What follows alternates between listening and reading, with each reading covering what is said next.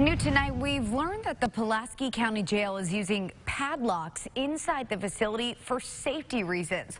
Our Alexis Wainwright has been following this story and spoke with the sheriff. Alexis, what's he saying tonight?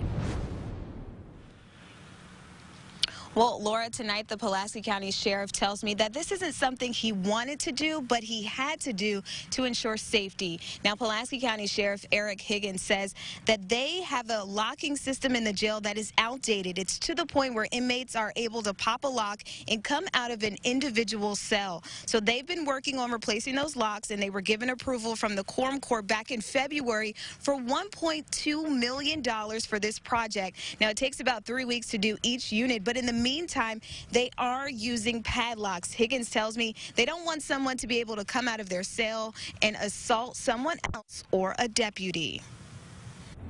We have deputies in the unit with the keys for those padlocks, and they're able to open up all those locks. It's not like a whole handful of keys are all keyed the same in that unit, so that we can quickly get people out if that was necessary.